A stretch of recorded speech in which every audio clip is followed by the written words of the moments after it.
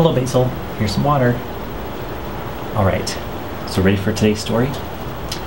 Once upon a time, there was a cabbage, and this cabbage was like the biggest cabbage in the entire garden. Well, all the other cabbages wanted to be just like him, so they all asked him, "What's your secret? How did you get to be so big?" "Simple," he said. "I just do my exercise." Well, all the cabbages looked at each other. What's he talking about? I don't know. I don't know. Because they were cabbages, and they couldn't, do exercise, really. So they said, "What type of exercises can you do? You're stuck in the ground, just like the rest of us." "Easy," he says. "I stretch up big. And then I stretch out wide. And then I rotate back and forth like this."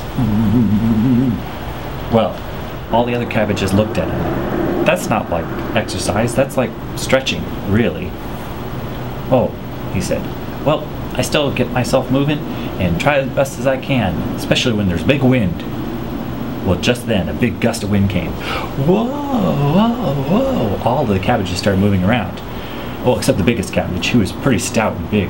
And he just moved just a little bit. All the other cabbages were almost falling over and stuff. "Whoa, we want to be just like you," they said. "Look it, the wind hardly pushed you." "That's because I'm so big with all my exercise," he said. All the cabbages looked at each other, and they decided that they too would try as much exercise as possible.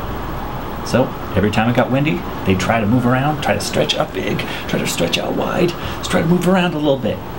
And they got big and strong, just like he. The end. So I hope that teaches you that you can get big and strong too. Good night. Bye-bye.